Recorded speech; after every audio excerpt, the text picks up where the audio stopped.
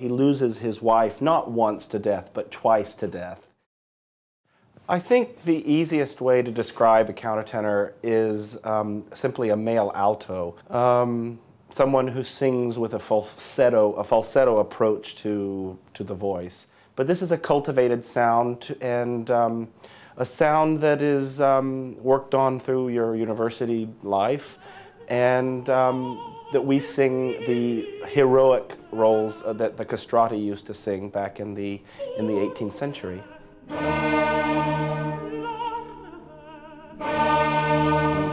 Obviously, here in Atlanta, I'm singing Gluck, which was also, the original was written for a castrato. Orfeo is a unique role for me. It's a role that fits me, I feel, vocally perfectly.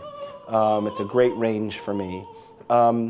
The character is able, within an 85-minute span, to bring such a depth of emotion of happiness and despair and anger and frustration, and it's all within, you know, he loses his wife not once to death, but twice to death, and gains her back twice. So within 85 minutes of an opera, you have this whirlwind of emotions, and it's captured in the music, and it's a real challenge to bring onto the stage and bring the audience in.